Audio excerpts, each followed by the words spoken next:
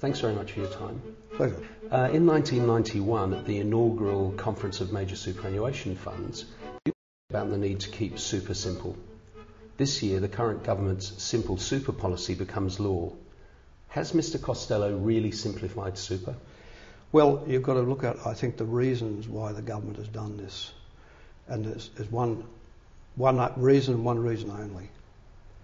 As you know, they spent a decade ignoring superannuation. They did. It's the elephant under the carpet that they tried to ignore. And of course, as it neared $1 trillion in savings, they couldn't ignore it anymore. It was like a gold box left on the pavement. The Labor Party didn't do anything with it. Even though the coalition would have liked to have picked it up, it was associated with me, and anything associated with me they don't like. And they were waiting for Labor to claim it, which it didn't. So finally, temptation got the better of them, and they reached out and got it. Or tried to. Now, what the genesis of the current change is that when they legislated for choice and people moved superannuation accounts around, the tax office was practically unable to enforce the 1983 quarantine. The grandfathering pre and post 83, they couldn't track them anymore. So, in a sense, they had to be rid of it. Follow me? In other words, it was what drove the change was not some bright idea in the Treasurer's head. What drove the change was the tax office telling the government, hey, listen, with your portability, we can't track the pre and post 83 anymore. So they had to be rid of it. But you see, why was the pre and post 83 there in the first place? I put it in. Why? Not to make it complicated, just that before 83, virtually superannuation was untaxed. But it only went to people in the public sector and a few at the top end of industry. To have it for the whole workforce, you had to appropriately tax it. And that came in 83, so you had to have a pre and a post. Now, if you've got money running out of your ears, as the government currently does, out of the terms of trade boom, you can afford to remove that concession now. And the other thing is, you see, anyone who was 45 in 1983 is now retired. Yeah. So most of the grandfathering has lapsed. It's gone. So they saw the opportunity of saying, let's make a virtue out of necessity. Let's call this simplification and we'll remove all the tax at the back. Now, that's fine with me. At some point, if I'd have been there, I would have, in the end, made some gesture to remove the pre and post 83 changes. Because they're just an administrative nightmare, as they always were, particularly if you've got to track them. But given that a lot of people who were born in the 1940s are now retiring, the pre-83s have sort of just faded out, you know. So it was, and as you know, there was, for people up to, I forget the number, I think 115,000, 150,000 of accumulation, there was no tax anyway. I had on the back, the payout, a reasonable benefits limit. When the government decided to remove the tax altogether on people over 60, they've also decided to remove the reasonable benefit limit. But they've moved it from the back to the front. So now the limit's 150,000 a year. You follow me? Yeah. After the first million. And it's like, you know, this is the Liberal Party. Of course, what they've done a top-end change for people they think vote for them. So in other words, if you've got $1 million to spare, and the guy running behind the garbage truck hasn't got $1 million to spare, but if you've got $1 million to spare, you can get it in before 30 June. I mean, why you'd have a 9-month policy with a cut-off is beyond me. But after that, you go back to 150,000 a year. So in other words, having done nothing about superannuation for a decade, the first real thing they do is give a tax break to the people at the top end of the system.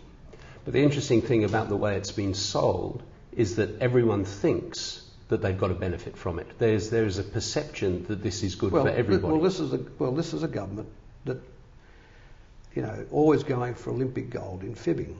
You know, the fact is, up to 150,000, there was no tax, so there is no benefit for those people in this, right?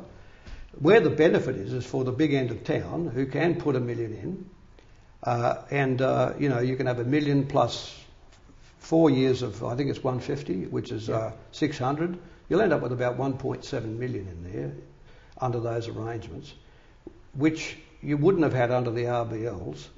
But again, the RBLs were designed to make the whole superannuation system affordable for the whole workforce. Rather than rather than just the cream, the blokes and the gals at the top, who were getting the big incomes, But that's them, isn't it? That's the Libs. But let's look back also at that opening remarks that you made at the inaugural conference in Wollongong in '91. You also stressed the need for adequacy for all Australian workers, and in that you forecast that we would go to 15% rather than the 9%. Yeah. Now you must have had certain disappointments that surrounded the fact that Super has not achieved that, and both governments, or both government and the Labor Party in this case, have said they won't be touching that. No, well, the fact is, I wasn't forecasting it. I actually legislated. I was legislating for it. I announced in the 1995 budget, or Ralph Willis announced as Treasurer, that we would pay the next round of tax cuts to the equivalent of 3% of wages into everyone's superannuation account. In other words, we would pay them as savings, not as cash. That was announced. Ralph announced that. And we budgeted for that in the out year. And under Accord Mark 8, with Bill Kelty and the ACTU, we had agreed on the next wage round, workers would put away 3% as a co-payment to match it. It was called the co-payment. Yeah. So it was 3 plus 3 was 6, on top of 9 became 15.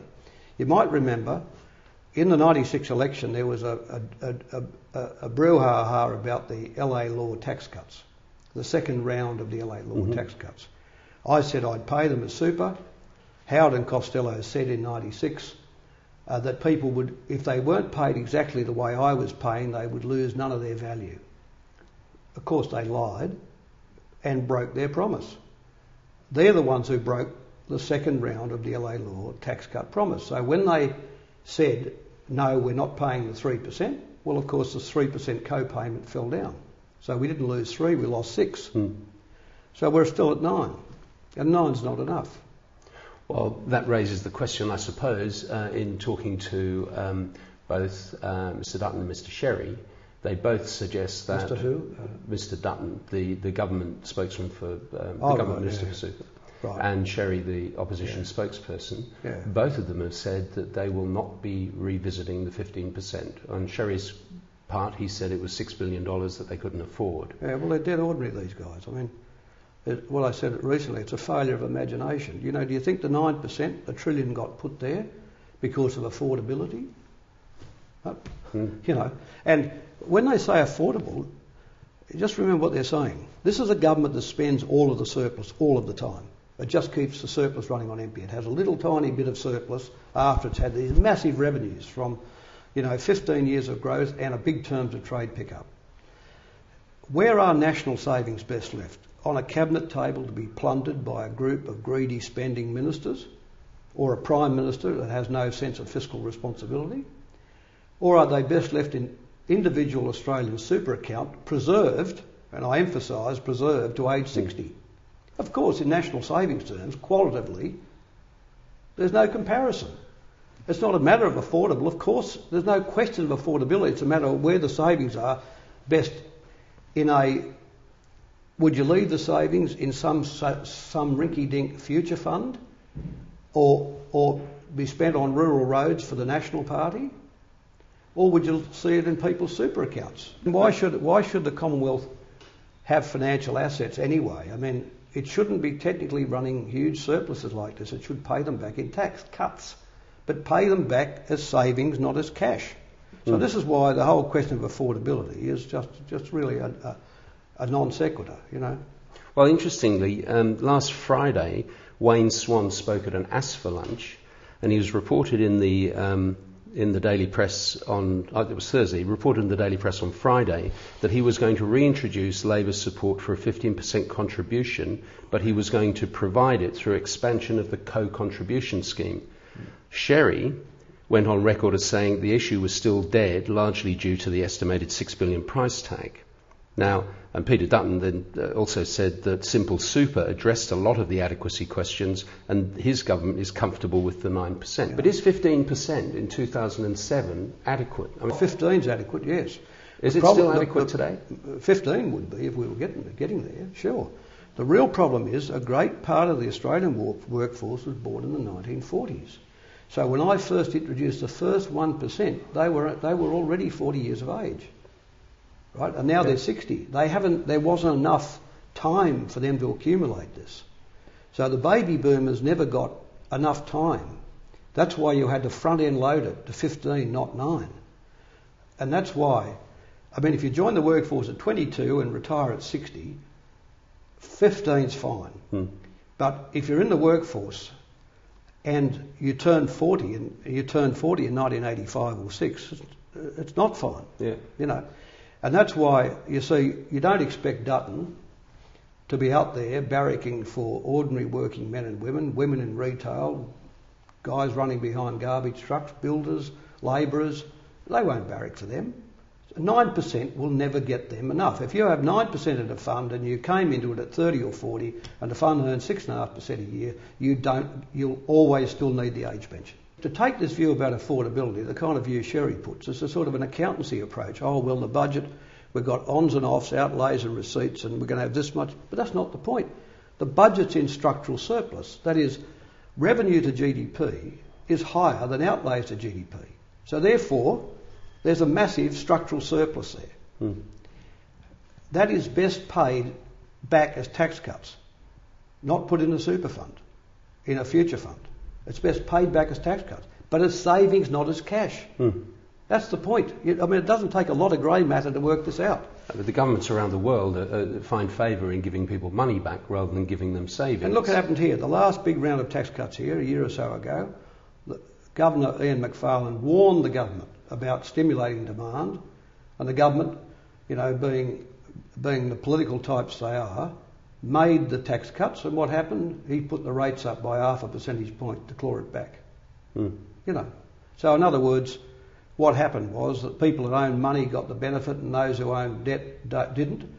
Whereas if they'd have gone into super accounts, they couldn't be touched to age 60. I mean, you can't compare the quality of preservation to age 60 for national savings with anything in the budget. You know, or the guys playing around with the future fund. You know, well, the future fund, I suppose, is another issue altogether. It's grown exponentially. I mean, there's over 50 billion in there now. It's a lot of money. Well, you give that back to working people, and that's where it should be. Otherwise, it says nominally it's there to deal with. They said they had to find a reason. See, you've got to remember this about the Liberal Party. It's always hated superannuation. They only loved it when it was for the top end of industry and the public service. Once I made it for the broad workforce with the ACTU, they hated it. They don't want workers managing money. You know, they hate the trustee structure, they hate the industry funds. That's why they left it for a decade. And this is why, you know, the idea that we've got to top up the 9%, which we have to, of course, is an anathema to them. And why they'd say, look, let's put it into a fund as long as they don't get their hands on it. That fund is still, strictly speaking, only for the responsibilities they have for Commonwealth employees. Commonwealth employees, which are otherwise, for 100 years, dealt with out of each year's budget. So why do we need it? Why do we need the super fund? I mean, you've got good people like David Murray, very good people, running a fund that doesn't need to exist. Well, I mean, I suppose it begs the question. Earlier this month, you gave some quite outspoken advice to both Howard and the Treasurer. Given that for years the Labour Party had the mantle of the party of super, what advice would you give Sherry and now Swan, who's come into the argument, for regaining that title? Well, I was encouraged by Swan's remarks. Swan is the first person to mention 15% in the Federal Labor Party in 11 years. Yeah? As amazing as that is, you know, if I was Kevin, I'd drum Sherry out of the regiment. Frankly, it's brought not 2 cents worth of value to working people in super, in my opinion. And you've got to pay on results, you know. If the Labor Party doesn't look after the interest of ordinary working men and women, who will?